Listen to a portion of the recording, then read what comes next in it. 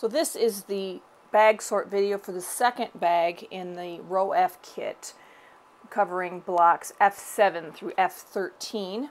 So I'm going to go ahead and get my book back out so that I can use this for sorting. And we're going to start with F7.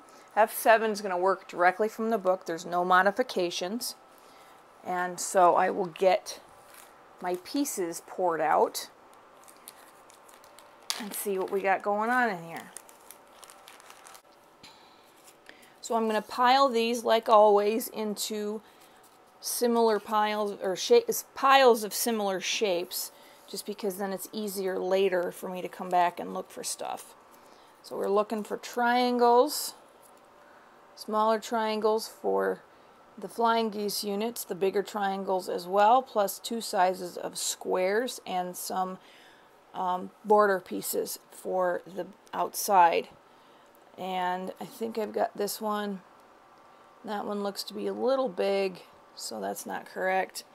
So I will start sorting all of these out and see where we are with pieces. So I've got all my pieces laid out. One little thing, there's not pieces for this size, but there is 2 pieces, and this is the only option that we have for this entire set. So this actually is the same size as this. So instead of a log cabin effect, it's one of these other, I don't know what the name of it is.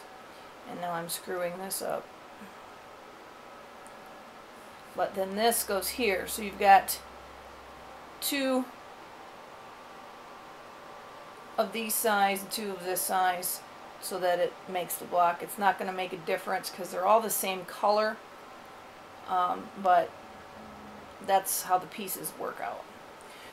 So now I'm going to take my fine point Sharpie and label each one of these pieces F7.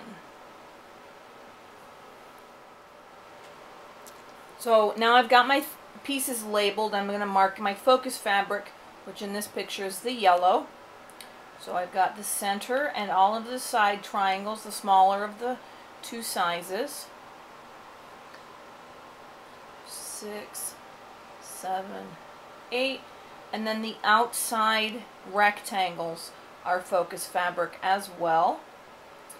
So, okay, so we get these 2, these 2, these 2, these 2, center, and the 4.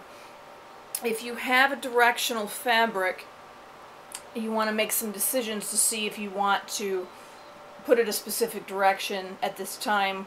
I use a ballpoint pen to change it up from what I've already used. But in the meantime, I am going to take a sandwich baggie and take a piece of paper and label this F7 and stick this in the bag with the pieces, and then I can move on to the next block.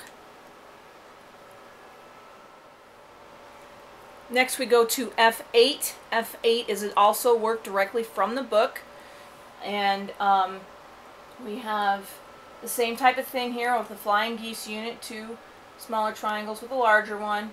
We've got some pieces on the outside border. You're going to find a double slant piece. I guess that would be parallelogram, but anyway. And then you've got some little teeny tiny squares and some small-ish rectangles. So I've got this, it goes here, and I've got some smallish rectangles, and there's a center square, and there's side squares. It'd be really nice if these were the same size, but they don't look like they are. So we'll have to see, and we'll have to label that if they're not. The parallelogram things are smaller than they show in the book, and that is not an issue because it is the only option for this section, first of all. And secondly, when we go to find the matching pieces, this would be the longer of the 2, and this would be also the longer of the 2. Here we go. And the shorter one fills that gap So if you put this on the line, and you put this here, and then you find another shorter one, which I think is this one, you will end up filling that space. So it's not the end of the world that this is smaller, because these are bigger to compensate for the size difference, but at the end of the day you need to have a shape of this size, which you do, and nobody's going to see the difference because they're not like going to compare it to the book or anything. So I'm going to get these all laid out and in their proper position, and then we can move on from there. So as I'm going through here, I'm noticing some differences. These are 3 of the 4 for the corner pieces here, but I come across these squares, and one of them is extremely close to the other. If I line this top line up exactly, like exactly, then I get this little tiny bigger step. I don't even know if you can see that, but the one on the right is very slightly bigger than the one on the left. So how do I know what I need? Because they both look like they're the right size. So what you do in this particular case is you're going to take that little rectangle that it's supposed to be the same size and figure out which one is the right one. So if I take it and put it to the one on the left, and I put it exactly at the top, it appears to be slightly bigger, but I want to confirm that. And then we're talking like a 32nd of an inch. This is a very, very small difference. Okay, so the one that's slightly bigger is the one that's going to go with the rectangle. So make sure that you get the right piece. It may not matter for this block, but it might matter for the next block.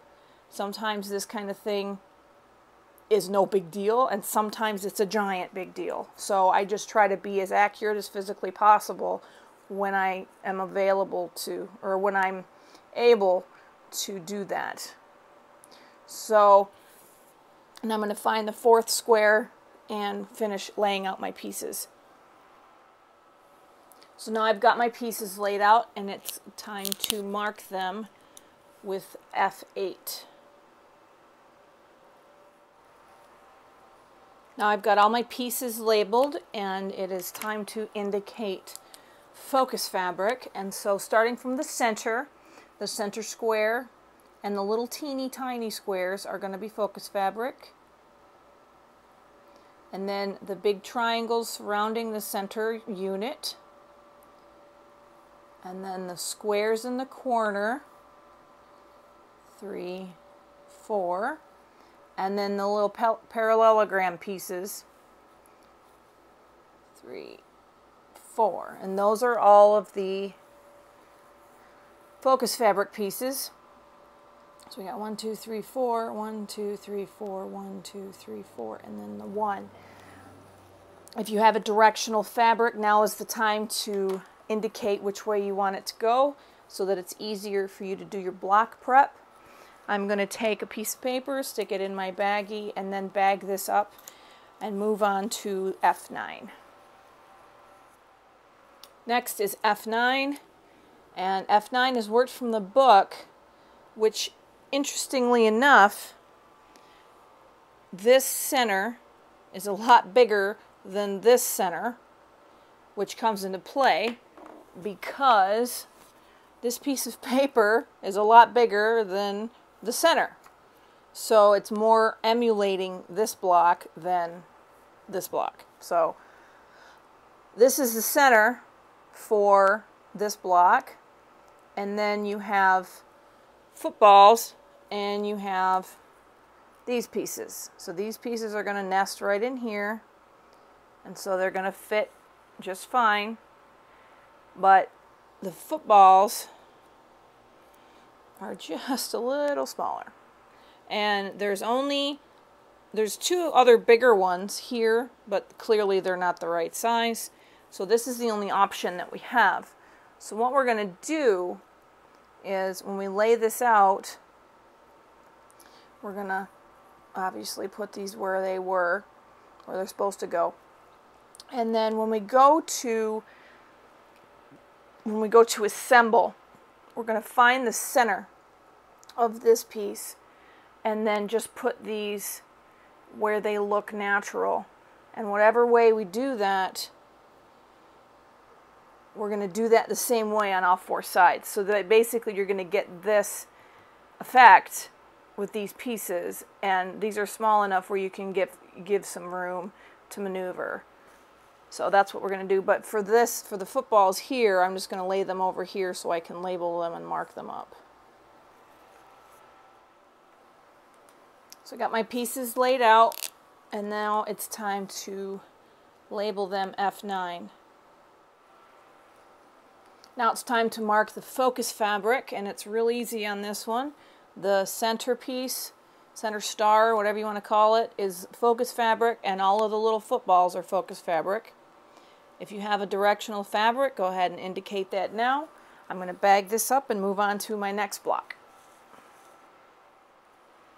Next is F10. F10 is a modified block, and they've taken this to a little bit of a simpler execution, but the block is still the same. So we got little kite pieces that go in the corner. Got angled pieces, thicker and thinner, which are kind of obvious where they go. So, you know, the thinner goes on the outside and the thicker goes in the middle. And then I got a center square, which I think I only have one option left, which would be this one. Right? Yep. So let me get these all in place. Got my pieces laid out on my booklet, and now I'm going to label them all F10. So I got my pieces all labeled. Now I need to label my focus fabric, and they're a little different because these have little outside edges, but what I'm going to do is we're going to do the center square, which means the inner layer needs to be background, so then the outer layer needs to be focus fabric, and the corners are going to be focus fabric as well. If you have directional fabric, go ahead and label it now. I'm going to bag this up with my F10 baggie and move on to the next one. Next we're up to F11. F11 is a modified block, so we're going to work from the booklet. So we have the pie pieces, which are going to be appliqued on. So I'm going to set those aside over here so we can label them.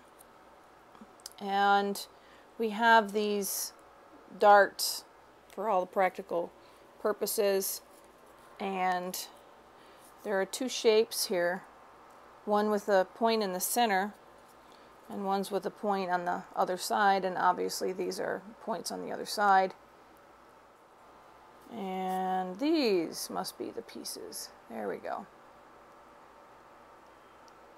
So I have squares for the corner, which are these, and then I have triangles for the big pieces here, which are similar to that but are fatter. So this one would be the way to go, and they're not equilateral, so I have to mark. Yeah. So what I'm going to do is I'm going to mark the center here, so that when I go to figure out which one this is, then I can know which point goes into the center. Which reminds me, on the other block, we're going to have to label the center as well. There's one with the 4 squares and the one center that's bigger. I should have marked the center of that square. But anyway, so let me go ahead and lay out these pieces, and we'll move on from there. I got my pieces laid out, and now I'm going to label them all F11.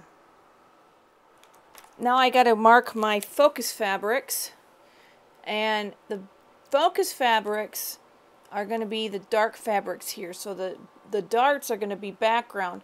So the squares are going to be focus fabric. And then the big triangles are going to be focus fabric. And the darts are going to be background. And the little pie shapes are going to be background also. I want to make sure, I'm going to take a pen here. And I'm going to mark an arrow as to which ones go into the center.